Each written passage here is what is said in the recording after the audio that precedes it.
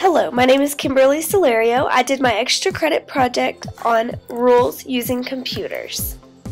First of all, remember, always log in. It's an easy way to know where your work is and if you saved it. Also, do not give out your password to anyone. You don't want somebody else using your name. Second off, no food or drink near the computers. If something is spilled on the keyboard or on the computer, it can be ruined and we no longer are able to use them. Third, save only on the desktop or on your USB flash drive. Remember to always save your work. It's very frustrating to not have any of your work after you worked so hard on it. Also, no installing software. You never know if it's a virus.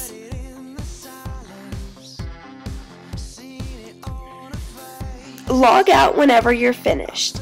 If you do not log out, somebody else could work under your name. If they do something wrong, it will come back to you. No chat rooms, Facebook, or MySpace. Our school's computers are not for socializing. Although, if your teacher has set up a blog website for your class, blogging is acceptable. Remember to always ask permission before printing anything. You could very easily print way too many pages.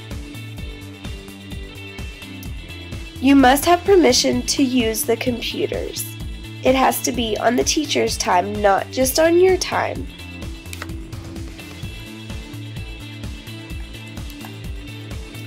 Remember to use your time wisely. You only have so long to work on your project or your homework, so be sure to use your time wisely. Also, work quietly. Others around you are working too. It's very distracting if you're being too noisy or loud, so remember, please be quiet. Also, remember. Respect. Respect others around you as well as the school's property. The computer is the school's property. We're lucky to have them.